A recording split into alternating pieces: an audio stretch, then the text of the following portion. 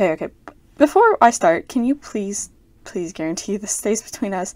You said this interview was for your thesis or something, right? Right? Not anything else? Okay. Phew.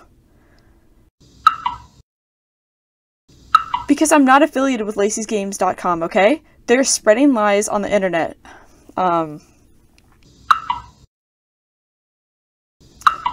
of the stuff the parents kept complaining about, that wasn't me. Something about fake games, hidden scares, and some other stuff. I didn't know about anything. I was always just confused. Speaking about fake games, though, there was one I actually played myself once because the annoying parents kept bringing it up and up and up again, and it was pissing me off, so I was like, fine, I'll take a damn look then. And then I found out they might have actually been right. It didn't even feel like a Lacey's game. It might have been Lacey's Pet Shop?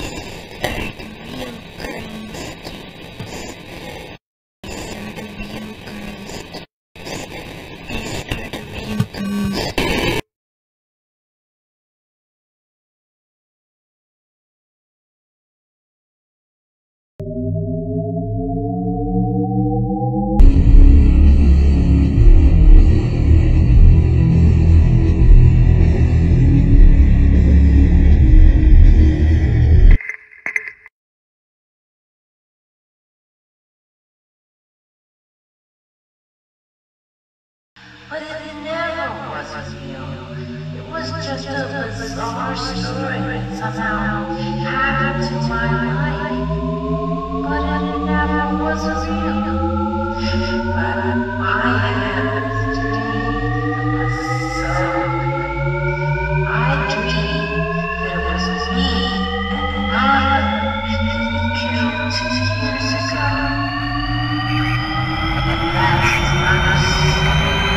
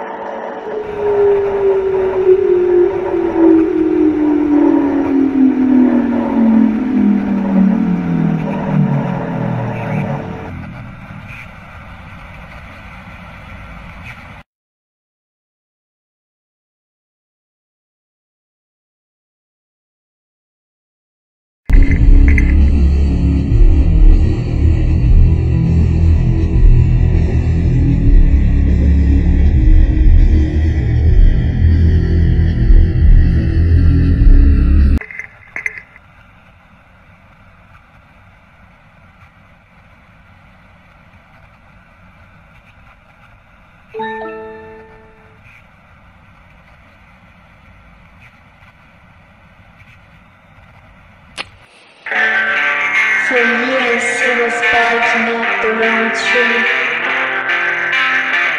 worried about his sins becoming too visible on his skin.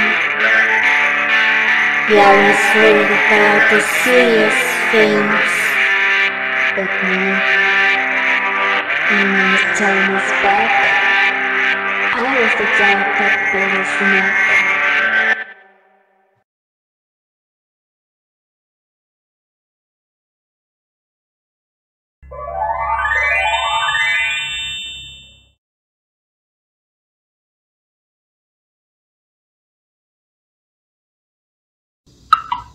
I only then realized the other co-founder, Rocio, was hiding a lot of things from me. We went our separate ways in like 2010.